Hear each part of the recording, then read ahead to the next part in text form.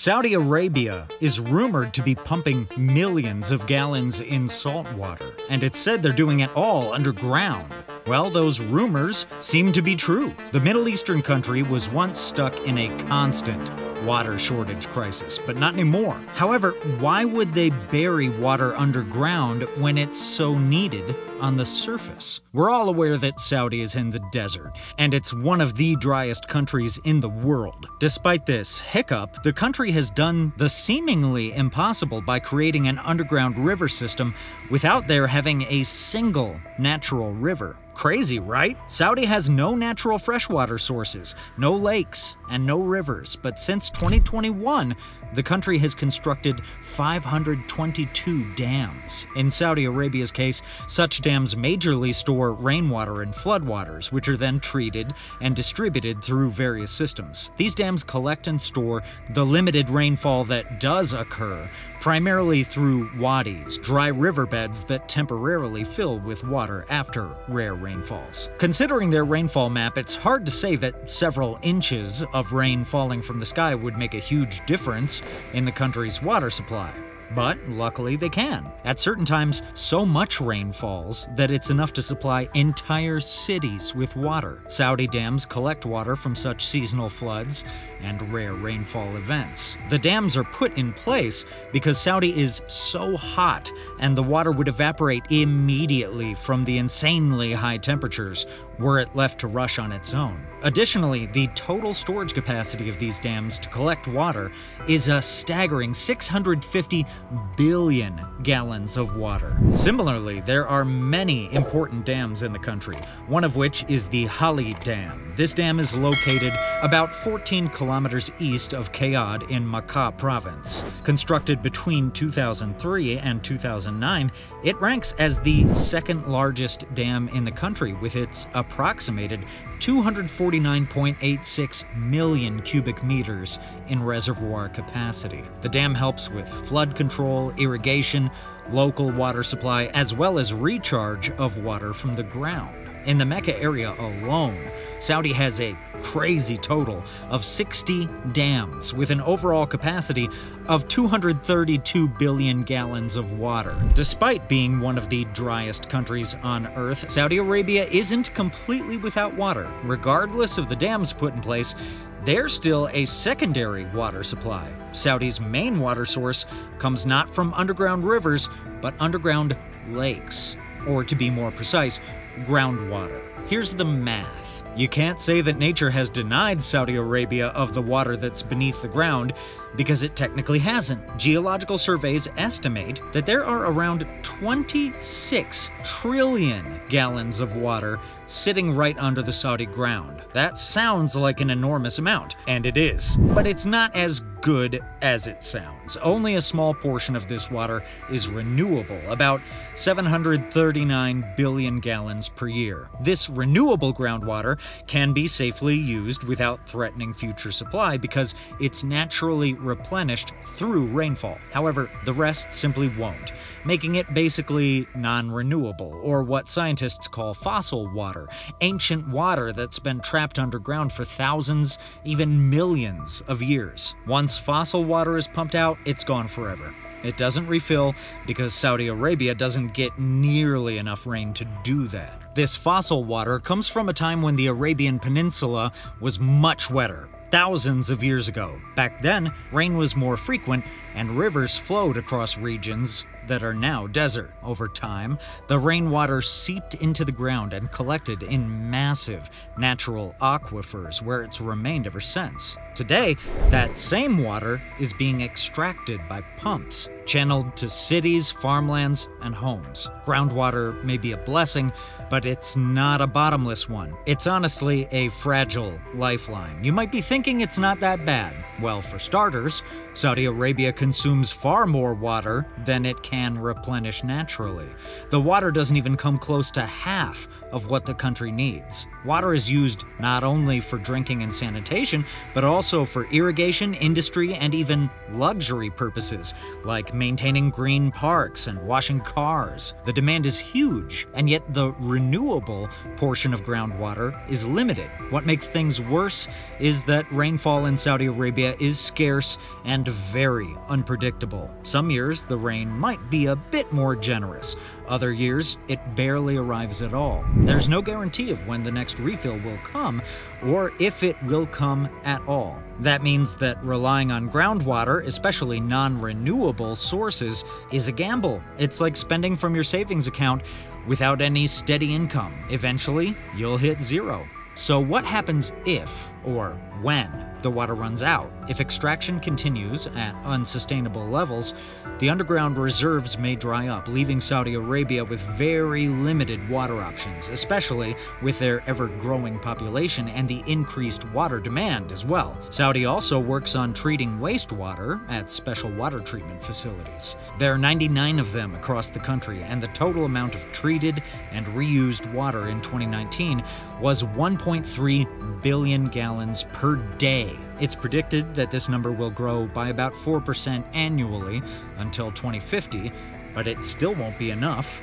because the country's population is expected to increase as well. Faced with rapidly depleting groundwater, limited rainfall, and an ever-growing demand for fresh water, Saudi engineers and planners had to think outside the box fast. Since nature didn't give them rivers, they pulled off an incredible feat and built their own.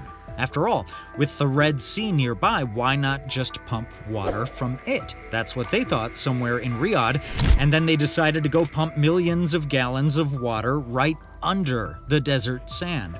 Of course, they didn't create a natural river, but a vast pipeline system, a man-made waterway that moves water from the Red Sea and the Persian Gulf all across the country. You already know by now that the rainfall in Saudi is erratic, averaging only about 100 millimeters, 4 inches, per year in many regions. That's why the Saudi Water Authority, the government agency responsible for everything related to water in the country, went on to build an artificial underground river in the form of a massive pipeline system. These pipes are approximately 8,700 miles, stretched out end to end, making it longer than the Nile River. That's mind-boggling because the Nile is the longest natural river on Earth, which measures about 4,135 miles. Saudi's creation of an underground river, even the natural waterways, is one of the longest man-made water transport systems ever constructed.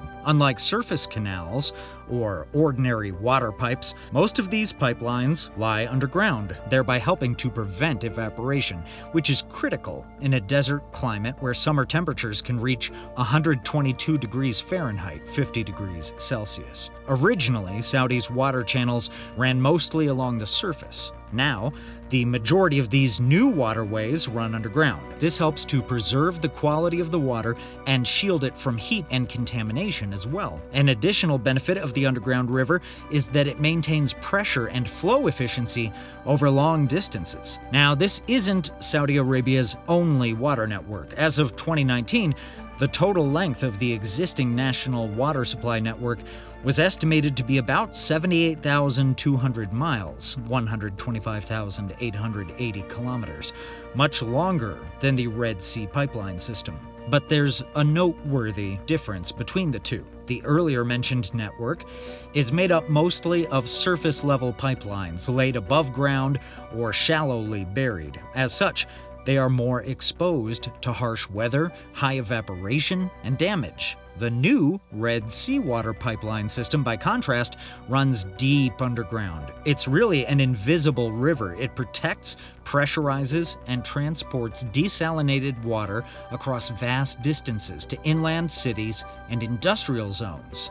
This massive system wasn't built for show. It was built for survival. With limited natural water sources and growing urban centers like Riyadh, Jeddah, and Mecca, the kingdom finally got a secure and reliable method to retrieve water from the sea. Without a doubt, we cannot forget the incredible feat the builders of Saudi's underground river had to accomplish. Constructing Saudi Arabia's underground river was a massive engineering achievement. While moving water from the Red Sea and Persian Gulf to inland cities, the engineers carved through the Hijaz Mountains. They also used tunnel boring machines and controlled explosions to blast through rock layers. These rocks are made of dense granite and limestone, and they pose serious resistance. The pipes themselves, some over 2 meters wide, were precisely laid to ensure stable pressure and avoid risking leaks or collapse. After clearing the mountain-filled land,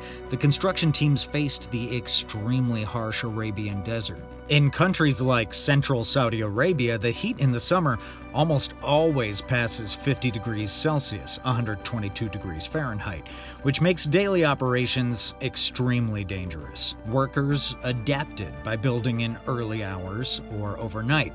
But heat wasn't the only challenge. Shifting sand dunes, dust storms, and the occasional flash flood increased the unpredictability of construction. Laying the pipelines underground minimizes evaporation and protects the system from weather-related damage, but it also requires deep trenching and soil stabilization. Now, you've probably been hearing about desalinated water in this video.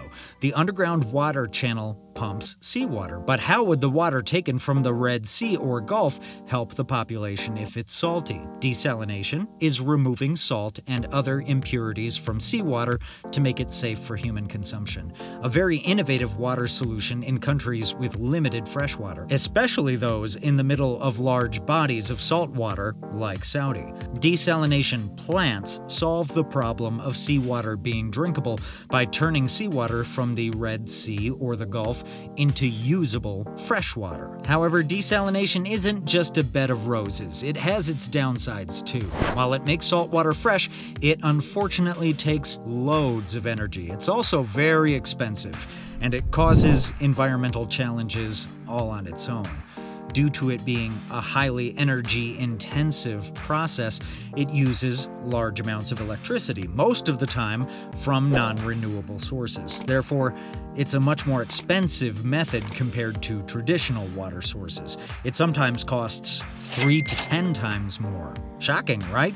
Additionally, desalination puts the environment at risk. A major concern is the disposal of brine, the highly concentrated saltwater byproduct, which harms marine life if not properly managed. Despite these factors, Saudi is still the world's leading producer of desalinated water. In the 1980s, the country's desalination infrastructure was minimal, but it began to invest seriously in the technology over the following decades. By 2011, there were about 30 desalination plants operating along the country's coastline. Fortunately, the number increased to 33 by 2023, and it went up even more in 2024, with there being 43 desalination facilities. Progress! A noteworthy example is the Ras Al Khair station. The station, which is located on the eastern coast, cost a staggering $7.2 billion to build. Even the Guinness World Records credits the station for being the largest desalination plant in the world. Isn't that amazing? Al Khair Station turns out 792 million gallons of fresh water every day. Simply put, it has enough to support millions of residents and industries. The next 3 largest desalination plants in the world are located in the United Arab Emirates, showing that the Gulf region is still in the lead. Still, Saudi Arabia continues to dominate, with another major plant in the city of Jubail, consistently producing around 211 million gallons every single day. When you take the time to carefully compare it to other nations, you'll realize that Saudi Arabia's progress in desalination is unmatched. Countries like Israel, Australia, and the UAE are taking big steps, but Saudi continues to stay in the lead. Saudi Arabia's greening initiative currently poses as one of the most ambitious environmental restoration programs on the planet. Can you guess what it's about? The country has decided to protect its land from desertification through greening. This initiative basically reshapes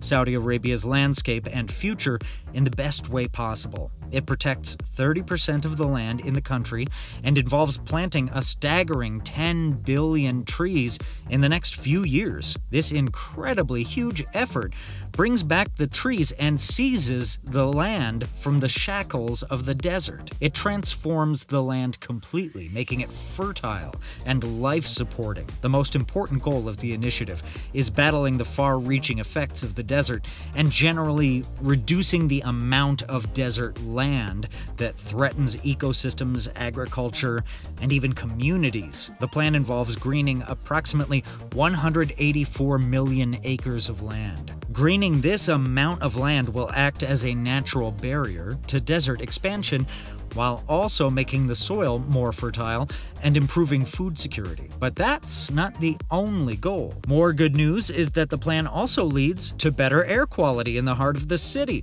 where heat gets stuck in concrete and asphalt. With its inhabitants planting trees and creating green spaces, Saudi Arabia reduces how potent, harmful airborne particles such as PM 2.5 and PM 10 work. Therefore, they negate the harmful particles that cause bad respiratory illnesses and other health concerns. Studies estimate that widespread tree planting can reduce PM 2.5 levels by up to 20% depending on the local weather. Moreover, with more trees, the temperature will drop by at least 3.96 degrees Fahrenheit. That might sound like a small change, but remember that it's Saudi Arabia we're talking about. The street temperature often hits 122 degrees Fahrenheit, so even this small drop is a lifesaver. In addition to the national plan, several regional greening initiatives are being launched. Cities like Riyadh and NEOM are incorporating green infrastructure into their urban designs. As of 2024, hundreds of millions of trees were planted, with Saudi Arabia ramping up the number each year. While the full target of 10 billion trees will take time, there's steady progress. Quite a number of percentage points of land, especially in vulnerable desert zones, are already green or are being protected through pilot projects. Saudi Arabia's greening initiative is not just an environmental effort, it's a transformation of identity that reflects a shift toward sustainability for future generations. Let me know your thoughts in the comments below.